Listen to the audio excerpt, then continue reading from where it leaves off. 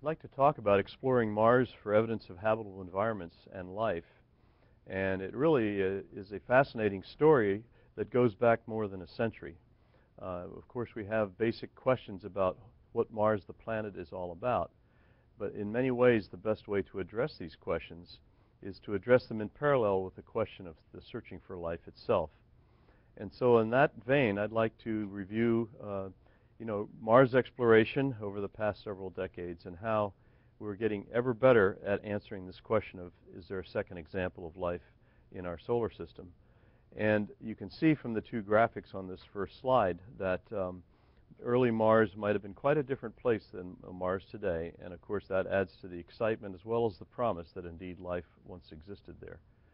The talk outline then is really just to get a start to compare Mars and the Earth. Earth is obviously the one place where we know life exists today, and therefore the characteristics that it shares with Mars are quite relevant to the search for Mars life. The Mars exploration rovers, recent exploration of Mars, made several key discoveries that are quite important for the search for habitable environments and life, and so I'd like briefly to review some of the key relevant discoveries that they've made. This is being taped in early 2012, and at this point we look forward to the Curiosity rover, which will land August of 2012, and it represents really an extension of this long-term effort to explore Mars and search for life. And this is put in sort of a lecture format, so I've included periodically some questions after each of the sections that students might want to address and use it to test their comprehension. The next slide then starts the story, at least this lecture, with the sort of knowledge level of Mars some 100 years ago. A very famous astronomer, Percival Lowell, really was quite fascinated with Mars, and he had a state-of-the-art telescope at that time in his Arizona observatory. And he created this map that you see here of Mars, showing these linear features sort of connecting nodes, these little black dots that you see.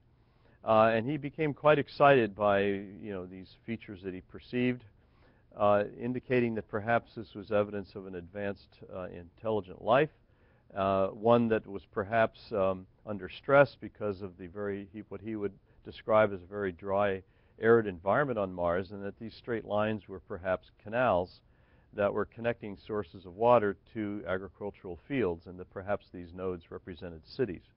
Well, you can imagine that this created quite a stir in the public at that time, and therefore heightened the interest and certainly contributed to the interest in Mars and Mars exploration in the years that followed.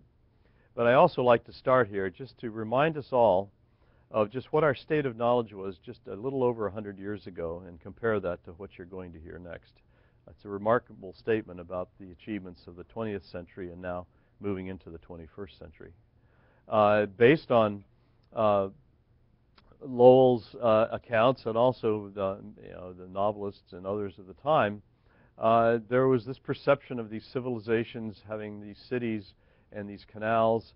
And H.G. Wells, wrote a major piece about this, about these civilizations. And Orson Welles in 1938 actually, did a radio broadcast of Martians attacking the Earth. And of course, it was meant to be entertainment. It was meant to be a sort of science fiction.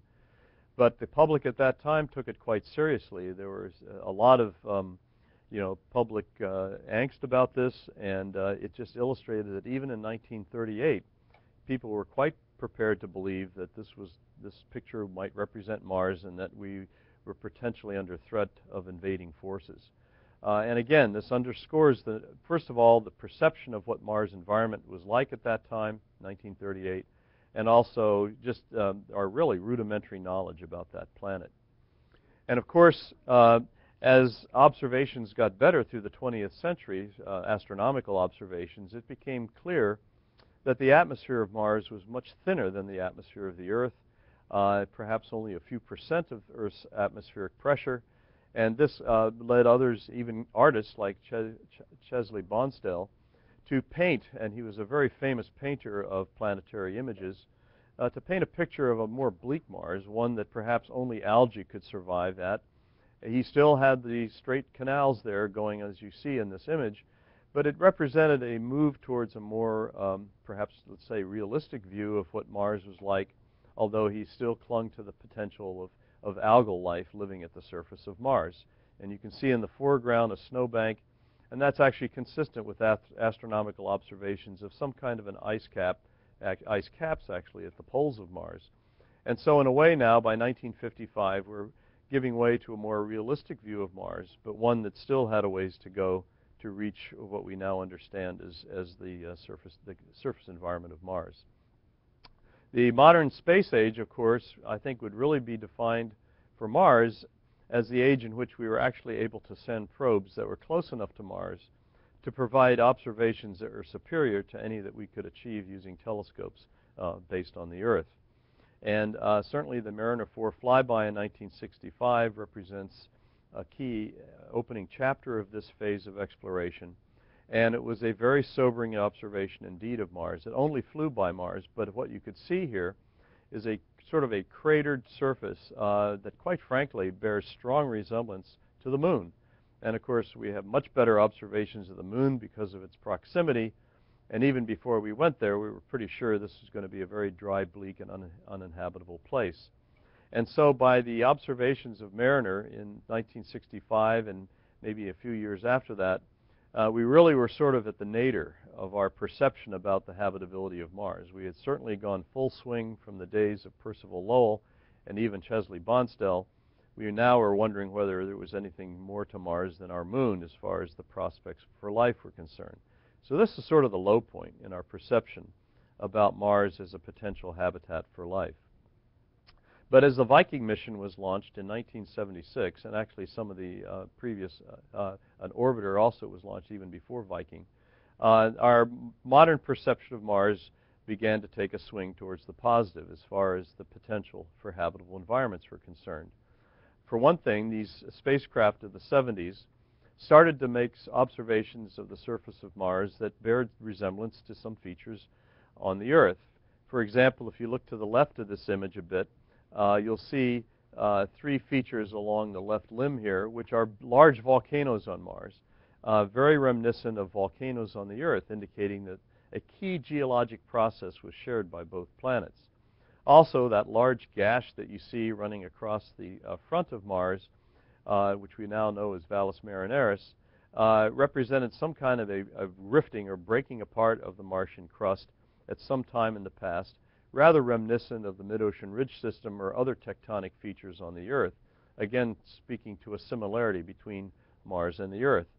And so the closer we looked at Mars, the more we began to see that, yes, it's quite different from the Earth, but perhaps there are some similarities as well. So this, in a way, placed Mars firmly between the Earth and the Moon, somewhere in the middle there between them, as sort of an intermediate example of a planet and therefore a planetary environment. This little video here shows Mars on the left and Earth on the right, and it shows that they both have the same tilt. The little highlighting that you see in the lower part of these two globes indicates that we have seasons. We have winters and summers, both on the Earth and on Mars, and so that's another similarity. Also, we have highlands and lowlands, the lowlands on the Earth being the ocean basins, the lowlands, as you can see on Mars, being in the northern hemisphere. And so again, this speaks to some interesting similarities between Earth and Mars. And so that just heightens our interest now, and it exemplifies what I meant when I said that our sort of view of Mars as potentially habitable at some point is more positive than it was during those dark years of the 60s with our first flyby observations. And so if we look now at the Earth, just to drill in a little bit more closely to the surface environment, the upper panel, of course, shows the very familiar Mercator projection of continents and oceans on the Earth, the green highlighting the very productive forests and grasslands on the Earth, and really is a very familiar landscape to us. One that's down below is showing you the same thing, but with the ocean removed, and showing you and sort of highlighted really in most cases there in orange, this mid-ocean ridge rift system, which is a volcanic feature. It encircles the Earth and very much embodies the geologic activity, the volcanic activity of the Earth. And quite frankly, that's a very important aspect contributing to the habitability of our planet. So volcanism is a very important feature of a planet regarding the potential for hosting a habitable environment.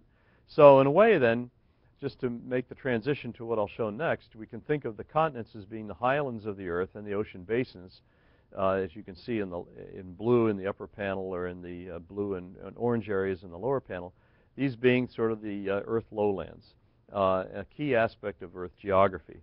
Let us now move to the Mars image. Again, we're looking at a Mercator projection, and as you can see, the blue in the upper part of this representation represents the northern lowlands of Mars. And as I just to refer back to Earth, it's analogous to the ocean basins on the Earth, although obviously there's no ocean sitting in that northern lowlands on Mars. Then we have the southern highlands, which are shown in the warmer colors. In fact, if you look in the lower left here, there's a little key that indicates elevation in kilometers, where -8 is -8 kilometers below the mean sort of elevation on Mars. And as you can see, Hellas Basin over here, this large impact basin, represents the lowest area on Mars. And then at the top end, we have the big volcanoes, these three I mentioned earlier, which really represent the highest places on Mars. And as you can see from our little graph, that's at +12 kilometers. So that's the key thing, and you can see now that the similarities between the Earth and Mars. One difference here, of course, be these very prominent craters every place, which on the Earth are much less obvious because of the constant weathering and resurfacing of the Earth caused by our climate. But the key point I want to make here with this image is that the density of craters that you see in the sort of middle and lower parts of the image here represent the oldest surfaces on Mars. And to the extent that the early Mars environment might have been more interesting for life than later on, these old surfaces represent very important targets of exploration. Whereas, as you can see, the blue to the north, showing much fewer craters, represents a younger resurfacing of that part of the planet, and therefore maybe wouldn't be the best place to look for evidence of ancient habitable environments and life. So the other interesting twist to this, though, is that now obviously we would want to explore that heavily cratered area in the sort of mid-latitudes to southern hemisphere, but we have to also land safely on Mars. And to do that, we need as much atmospheric density as possible as we descend to the surface. And so that means that, yeah, we should visit the southern highlands, but we can't visit them too high. In fact, any color that you see here that's either orange, red, or actually really yellow, orange, red, or that white at the top, those are elevations that are too high for us at the moment anyway to risk a landing mission. And so we have to balance our desire to go to these ancient terrains against our desire to land the spacecraft safely. So that's a key tension that we have to cope with in Mars exploration. But as we move closer and look at some of the features at the surface of Mars, we have really reason to be excited about that early environment that I mentioned. And that is these large channels that are flowing across the surface. They're now quite dry. You can see a little scale bar here on the lower right corner. That little tiny bar there is 10 kilometers. And that indicates that these are very large channels which carried large amounts of water from the southern highlands, which in this case would be to the right, up down to the northern lowlands, which in this image would be off to the left. And you can see several examples of these features. This very prominent one at the top. Also another one that seems to erupt from beneath the surface and then flowing out towards the northern lowlands. And so this increased our excitement, and this was an observation that was most clearly documented by the Viking mission again in the mid-70s. And so speaking again to a different early climate. And so the punchline from this, when just going over what I've summarized so far, is that the Martian environment has really been more Earth-like than that of any other planet in our solar system. Again, you see Earth on the left and Mars today on the upper right, and then the lower right, maybe an artist's representation of what Mars might have looked like some 4+ billion years ago. It's clear that it has some very interesting features that merit closer inspection. And for this reason, Mars has been a major focus in planetary science exploration in the last decade or two.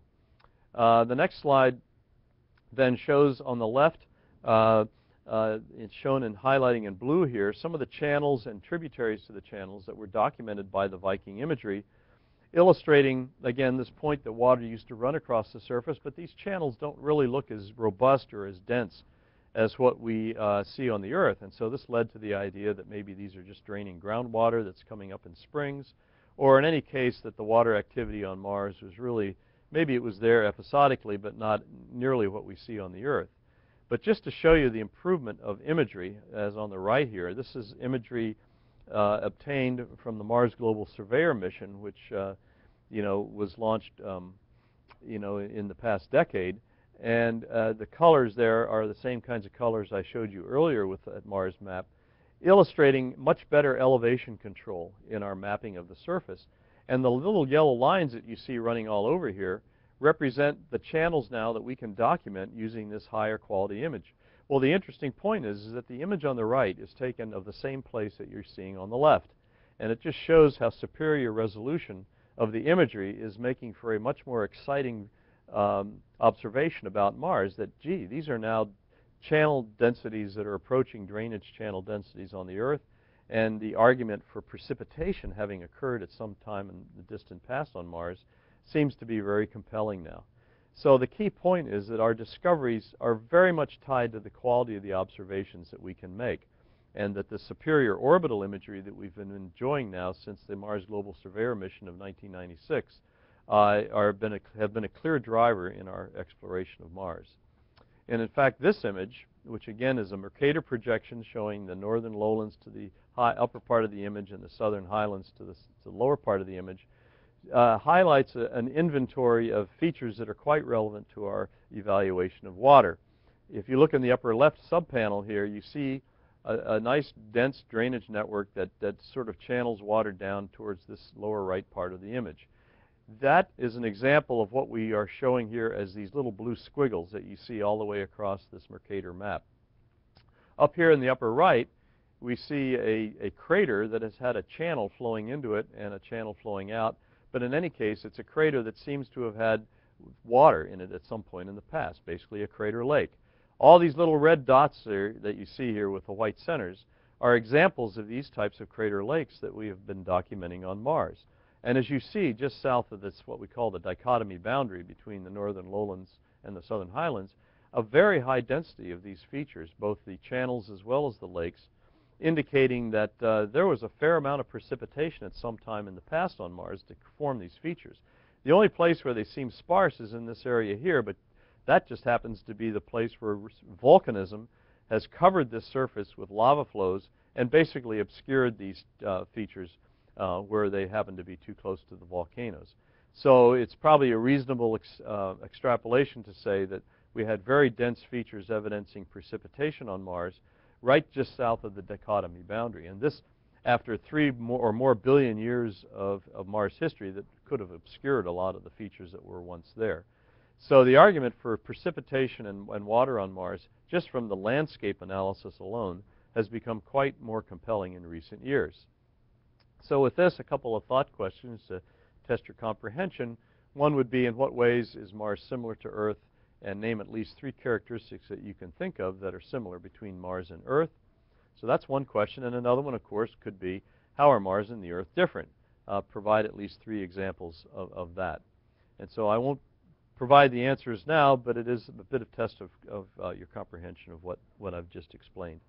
Okay, with that, let's move on. Again, just as I said, better resolution images from orbit tell us a lot more about what Mars environments might have been like in the past.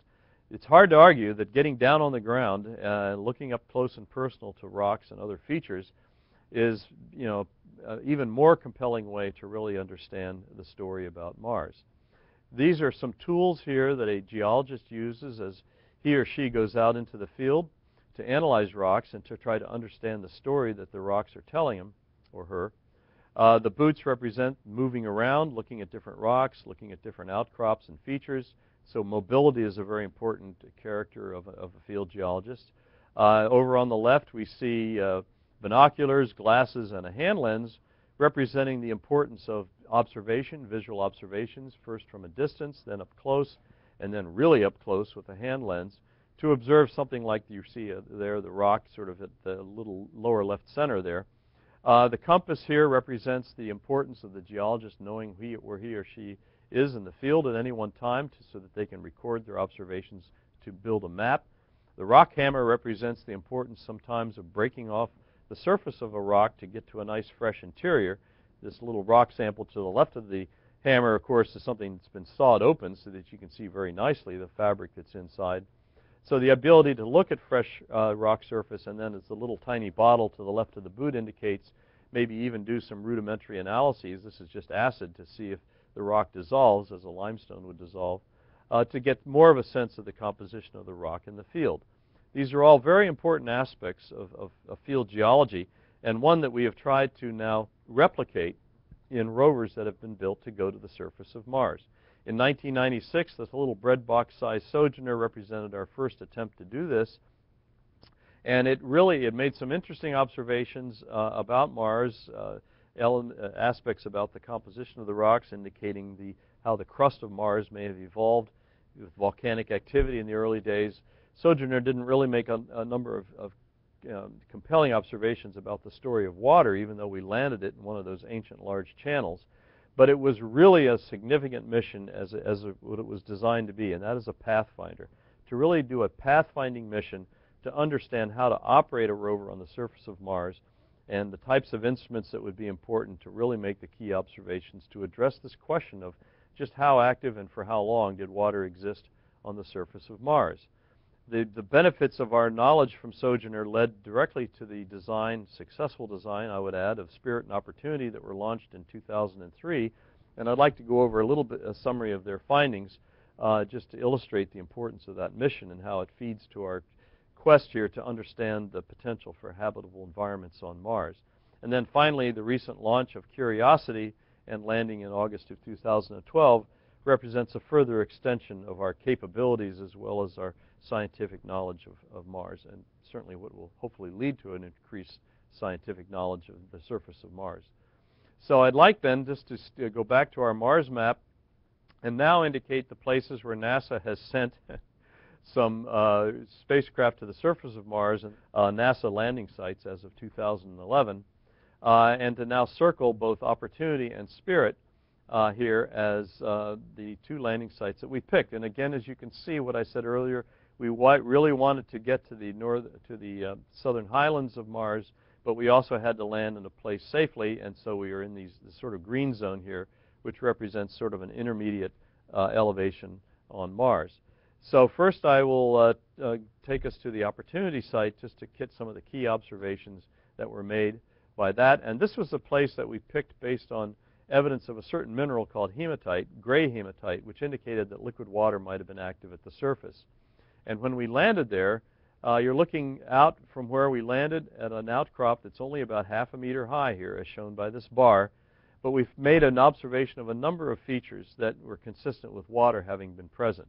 First of all, this yellowish color that you see here are rocks along the rim of the crater where we landed that show what we call sulfate minerals. These are minerals that are soluble in water and very much different from a volcanic rock, and they indicate that somehow water had to be involved in the formation of these rocks, and so that was very exciting.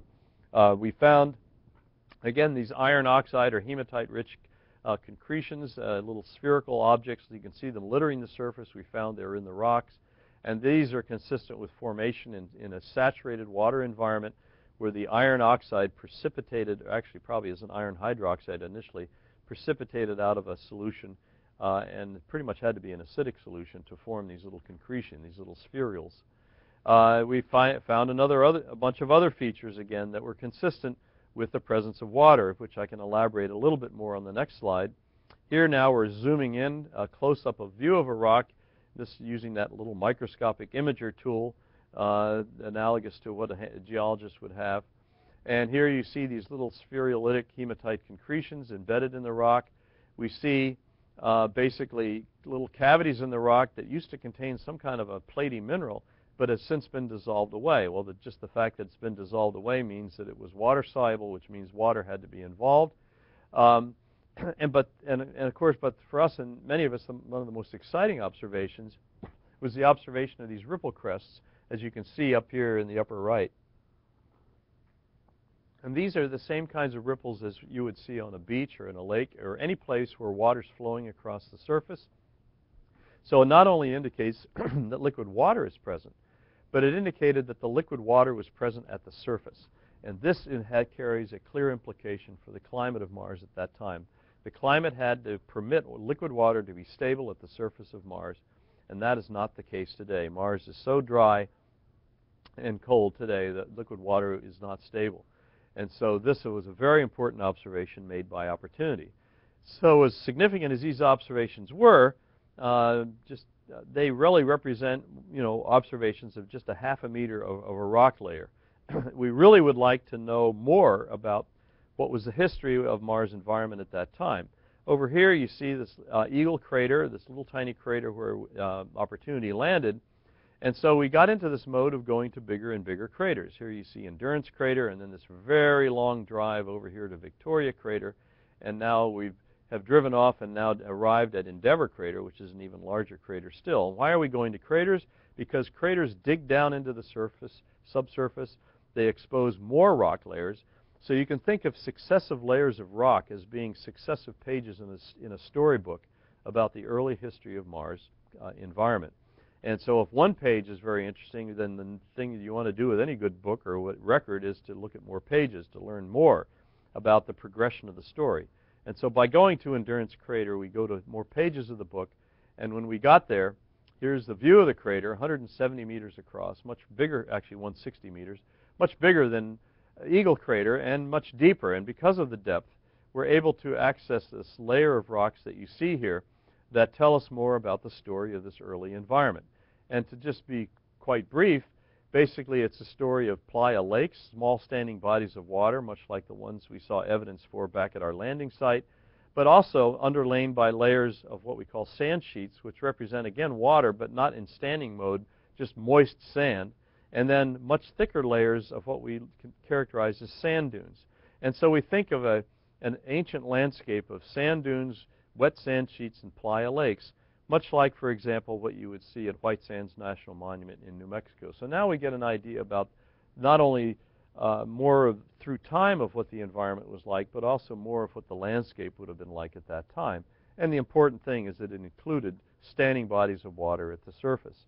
So this mission of Opportunity really demonstrated that, that surface environment early environment was really different.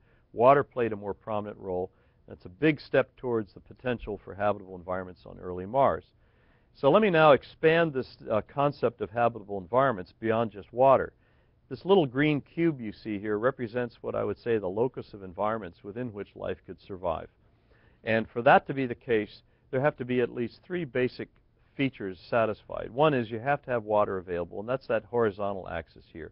If the things that are in the water are too dilute, you just can't get life going. But also, if there's just not enough water available to be chemically available, life cannot take a foothold. But at the same token, the same environment has to have an available energy source. All of us need energy to survive. That's why we have our meals during the day. That's why plants have to absorb the sunlight to make energy for themselves. This is a key requirement for life. And of course, the third one is that we have to have the ingredients, the carbon, the sulfur, the nitrogen, and other elements available for life to build our cells. So all of these things have to be present at the same place at the same time. Can we demonstrate that that was ever the case at any place on Mars at any time in the past? With that, I'd like then to move to our other landing site at the Gusev crater, which is really on the other side of the planet from where Opportunity landed at Meridiani, to a crater that clearly had water in it at some point. You see here the Valles flowing into the crater, and then eventually the crater overtopped and water flowed into the northern lowlands. And for good measure here, we even have a volcano nearby in the form of Apollinaris Patera. So just from the landscape of this view, you can see that water must have been there in the past. And so unlike the mineral that we found at the Opportunity site at Meridiani, it was the landscape that compelled us to land here at Gusev crater, which you can see is a pretty good-sized crater, 180 kilometers across. So let's go to the next slide. However, though, when we landed way up here in the upper left corner, we landed on a vast plains of lava rock. So even though this huge crater had water in it at one point, guess what? Subsequent to that time, lava flows had really covered much of this floor of this crater. Well, this is not not great news for our little rover, because our little rover makes a living actually analyzing rocks up close and personal for evidence of water. And if we had a big lava flow that covered all that evidence, then we've got a problem. Or as they would say, Houston, we have a problem here. Well, the good news is that as we looked out from our landing site, you can see in the upper right image here, there were some mountains or hills off to the southeast, which looks different from these lava plains. And these are these Columbia Hills that you see now in the lower big image. You see also the orange represents our decision to drive over there. This is our trail, our path that we took. And if you look very closely between the margin between the hills and the plains to the west, you see what looks like almost like a shoreline feature. And this actually is the edge of the lava flow, indicating that these hills are something different. In fact, there's something that underlay the lava flow, and therefore they're probably older. And so this was the place to go to see if we could finally see evidence for water having played a role in Gusev Crater on Mars. And of course, we did drive over there, as this map shows, and we did indeed find some additional evidence for water. And just to be quite quick about this, the indicators of liquid water could be sort of arrayed on a scale here of very low water availability to very high water availability. Clearly at the low end, if you're looking at fresh volcanic rocks that are still pretty much unaltered by water, if you're looking at soil horizons where both insoluble minerals are uniformly mixed with soluble salts, as you would expect in a very dry environment where maybe only the wind is what's blowing things around, then that's not much evidence for water. But at the other end, if you're looking at deposits where the rocks have been altered to clays or salts or other things, and where they've even been transported around by water, this obviously represents a very extensive evidence for water having been present.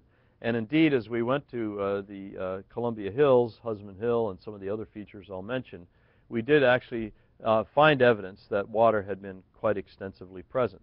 So in that sense, then, Spirit had sort of pulled even with opportunity at being able to prove that liquid water had been present there at some time in the past. But it really got quite exciting for us. We drove over to Husband Hill, we drove up, and this is where we found that initial evidence for water. But then we drove down into a place called Inner Basin to a very fascinating feature called Home Plate.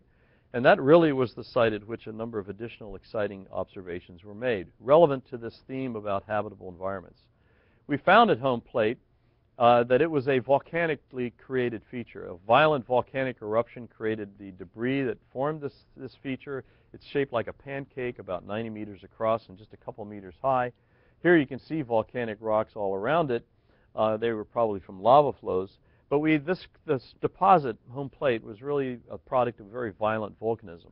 But for us, the most exciting observation was the discovery of almost pure silica deposit, purely opaline silica deposits around the perimeter, all the way around this side and down on the far side as you look at this image.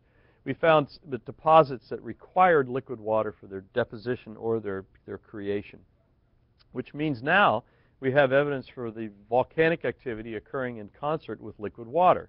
Well, that's exciting, and why is that exciting? Because if we look at the Earth, and now we're at Yellowstone National Park, the Grand Prismatic Spring, a very large spring in Yellowstone, and here you can see a rather large boardwalk going by it, and here's a 10-meter scale here. This type of an environment, which we could well now have evidence for on Mars, is a type example of a habitable environment for microbial life on the Earth. Here it's an oasis, obviously. You have near-surface water. The spring waters bring up chemicals that could provide sources of energy for life, like the sulfur gases, the hydrogen, and some even cases the reduced iron that we see dissolved in some springs. These can be acted upon by microbes to obtain energy.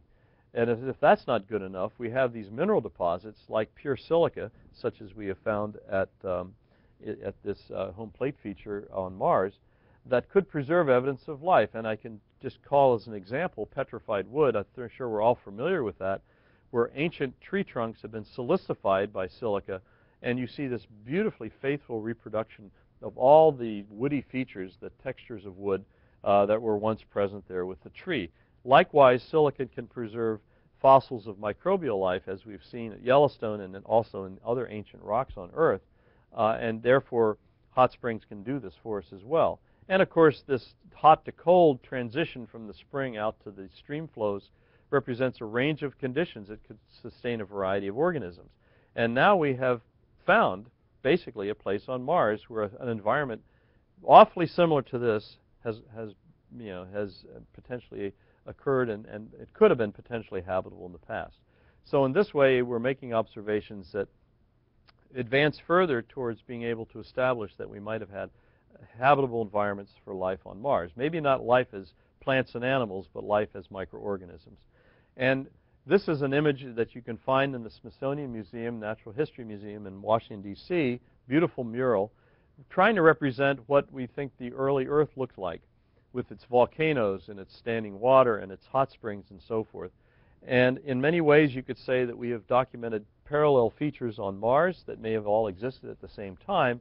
And so we really are making progress towards looking for habitable environments on Mars. These little funny yellowish features that you see here are an artist's representation of microbial colonies, what we call stromatolites or microbial reef structures.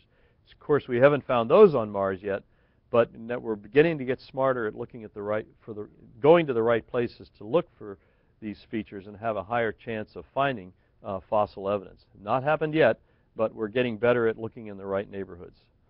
Okay, so let me now just return to this block, which shows that you need the water, the energy, and the nutrients in order to support life. And now to just raise the bar further. Okay, we may have found some of these places, but how long did these conditions last? And how much time does life need in order to get started and to survive?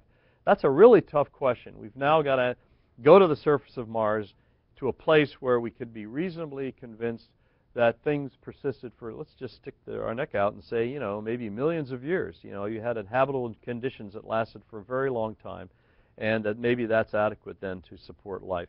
And so in that regard, I'll move on to the next talk with our upcoming mission.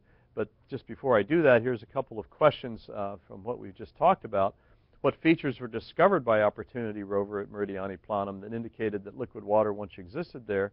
And what is the evidence that the water had sometimes been on the surface? Okay, so that's the question aimed at the Opportunity rover. For Spirit, what features did Spirit rover find at Gusev crater that indicated that liquid water was present?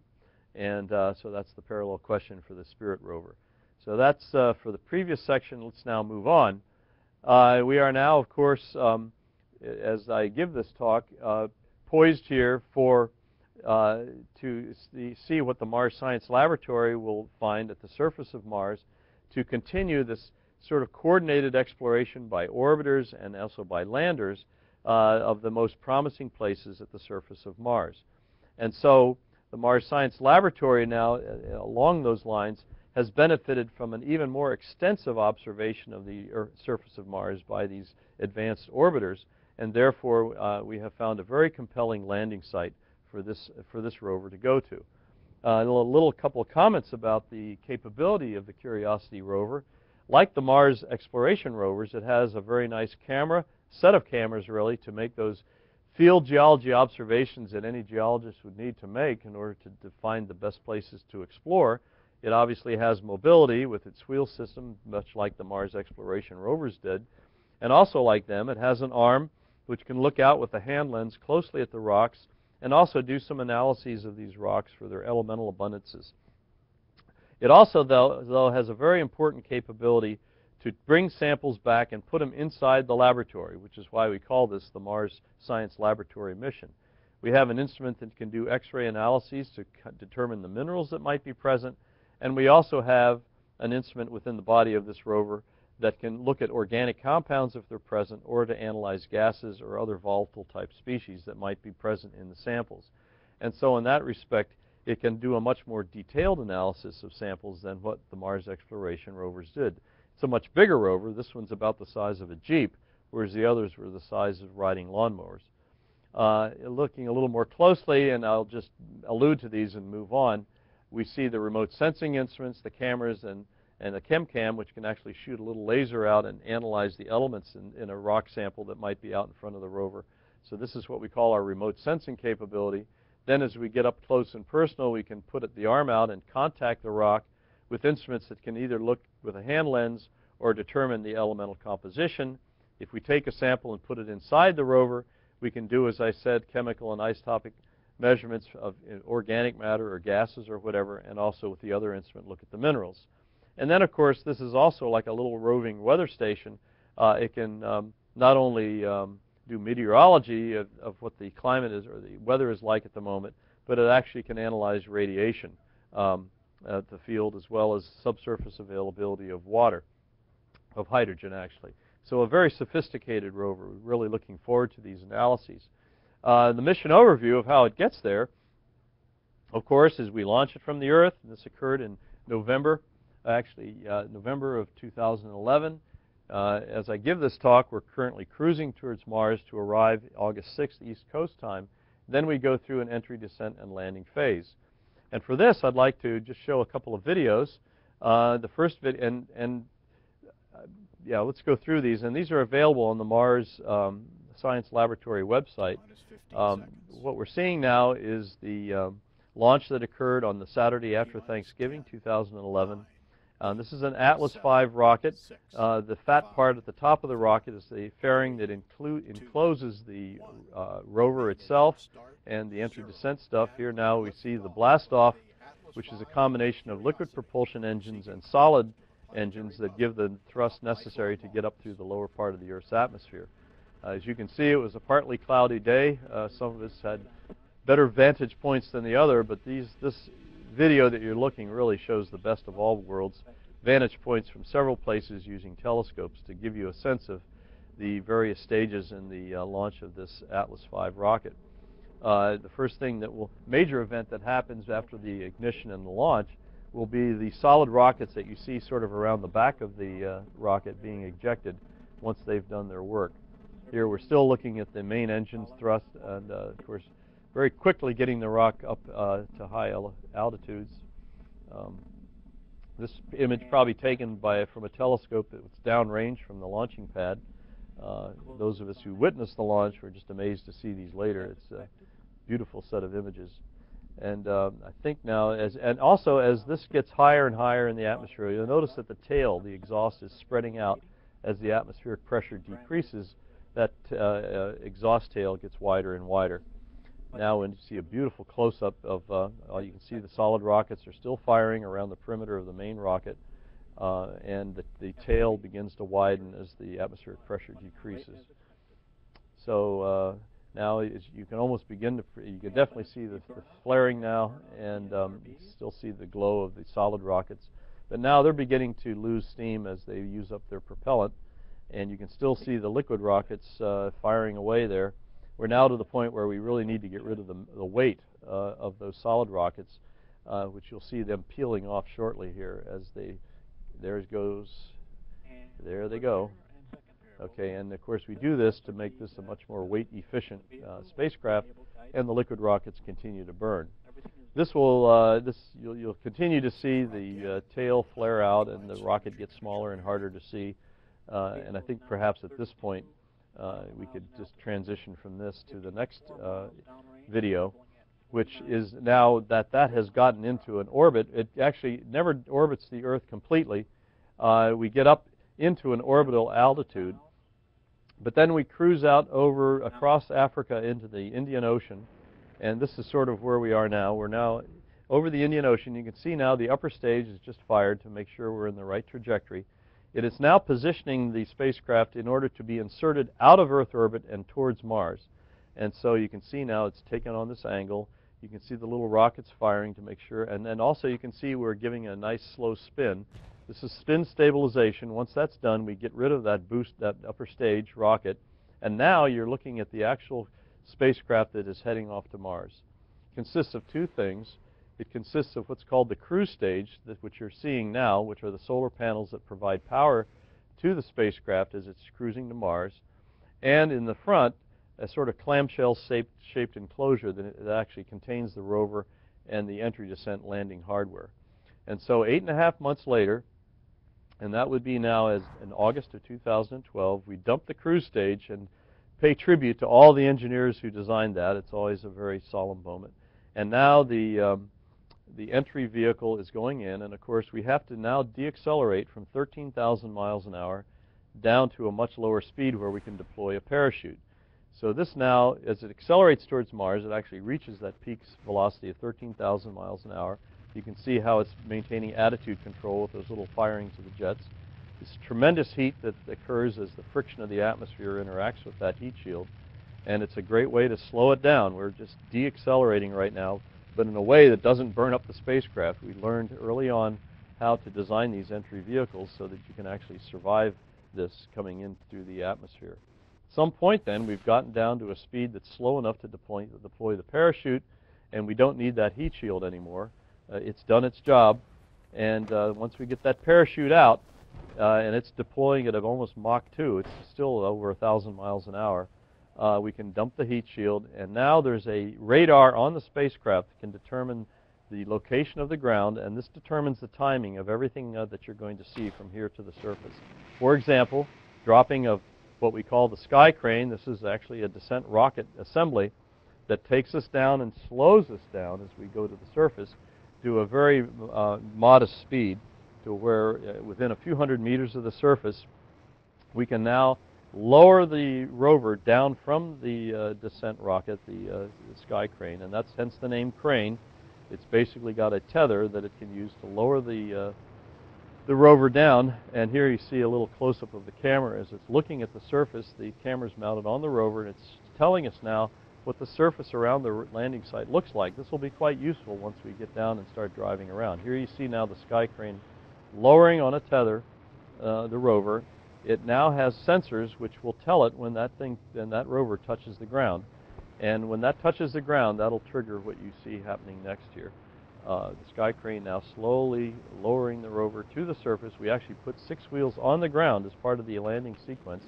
When it senses that it's landed, it cuts the cables and flies off, and it's programmed to fly far away and, frankly, crash so that it doesn't interfere with the mission. Here we now have the rover on the ground, and unlike with the Mars rovers that had to drive off a platform, we are on the ground and ready to go.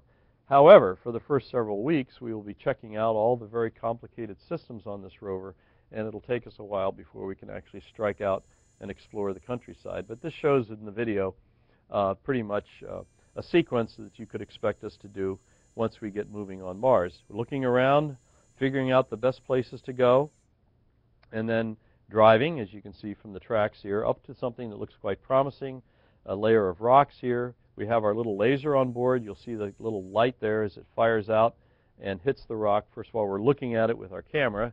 Okay, that's a good place to shoot our laser.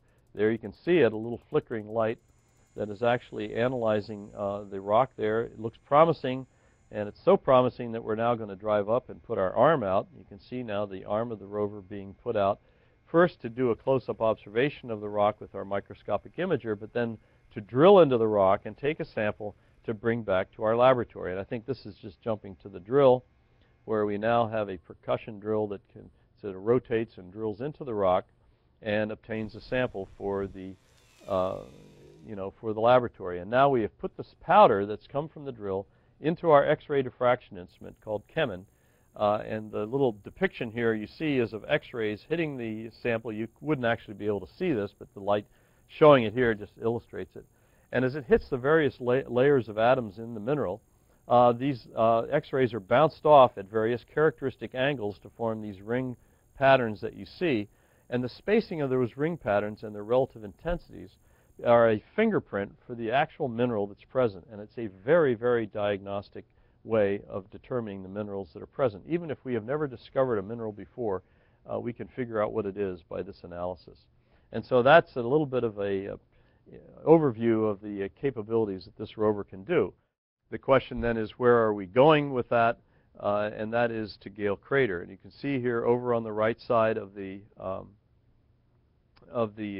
Mercator map that I have shown several times, a crater that's located right at the dichotomy boundary between the southern highlands and the northern lowlands. Gale Crater, as with Gusev Crater, showed evidence that liquid water might have been there in the past.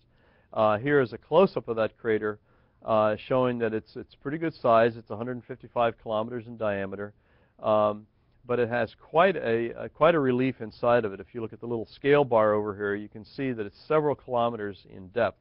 And unlike Gusev crater, we can look at this with our more advanced orbiters and say that the surface is not covered with lava flows. It's actually covered with deposits that may well have borne the evidence of liquid water. So right there we have an advantage over Gusev crater here at Gale. And the other interesting thing about Gale, again, it's about 155 kilometers across. It has this central mound in the middle, and it has layers in the mound, and it's indicated that these layers formed perhaps over a very extended period of time. And so the question then is, how much has water influenced these layers, and what kind of story could we reconstruct about the history of the deposition of these layers? Where I'm showing the arrow now is our landing site at Gale, where it's safe to land. You can see it's relatively flat, and then so we land where it's safe, and then we drive over to where it's scientifically interesting, namely to begin to analyze the lower layers of this mound in the center of Gale crater. What's exciting about it is illustrated in this diagram. You're looking at the lower part of the mound here, where that safe area is to the upper left, and the upper part of the mound is to the lower right. So you're looking at a slope sort of going from the lower right down to the upper left. These colors are meant to represent different minerals, and they're listed here on the left side. All of these minerals are formed by some kind of interaction with water. The most easy ones to see about that are the clay minerals, which are shown here in sort of the light blue color in their scale. So you can see that there are clay minerals here. But also there's other minerals like sulfates, just like the ones that Opportunity found at Meridiani, indicating also water interactions. Kieserite is a sulfate mineral, as are these darker blue indicated minerals here. And then we have clays in the form of nontronite and what we call smectite clays shown here in yellow. So we have layers that are very rich in minerals that right at the get-go we can tell you involve liquid water. And so this is very exciting for us as a target to go and actually explore. So this will be the first time now where we have a rover that can go to a place and see clay minerals that were identified from the orbit. And that's because the clay minerals were found long after the two Mars rovers were launched and landed. And so now we have this unique opportunity really to pair a compelling orbital observation with a landed exploration. And so we have this mound showing very interesting minerals, and as if that's not enough, these blue features that you see here represent evidences of standing water that occurred even after this mound was formed. So the mound tells us that at one point this crater was completely filled with sediments. Then some of the sediments were taken away by some process, and we're compelled to think that it actually may have been wind that did this.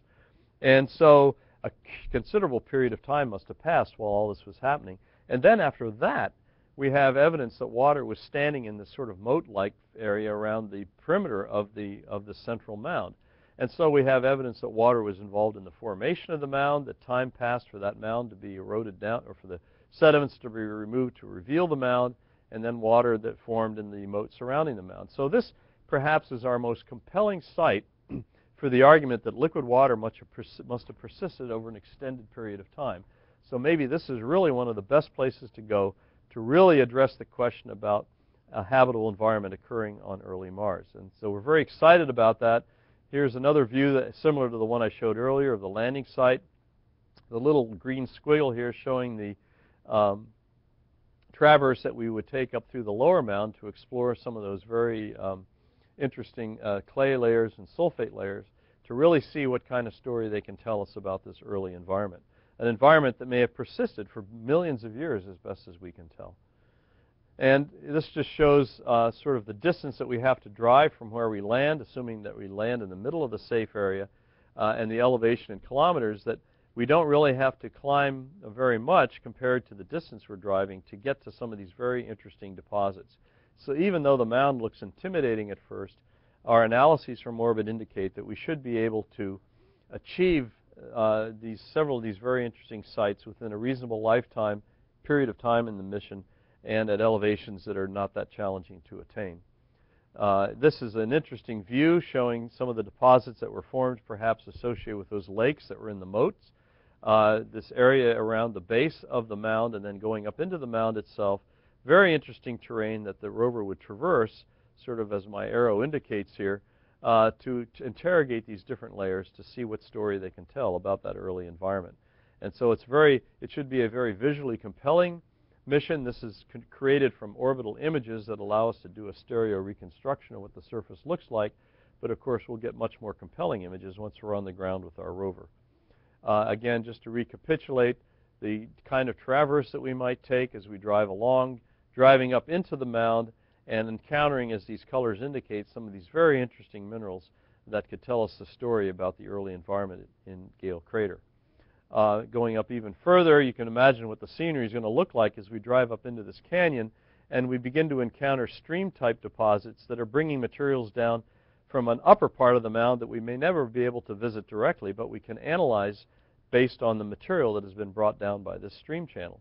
So, I mean, we could be reading millions and millions of years of history by traversing in a very sort of guided way up the side of the flanks of this mound. So we're very excited about this site and the capabilities that the rover brings to it.